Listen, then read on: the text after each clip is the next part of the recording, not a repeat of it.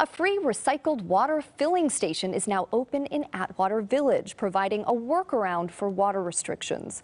The water has been treated and recycled and is ready to put in storage containers. LADWP customers just need to take a short training course. Then they can get up to 300 gallons of water per visit. But reclaimed and recycled water can only be used for outdoor purposes. Can you drink it? No, you cannot. Can your pets drink it? No, they can't either.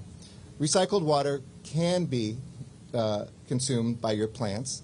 Use it to water your trees, your shrubs, your gardens, your lawns, or preferably your drought-tolerant landscaping.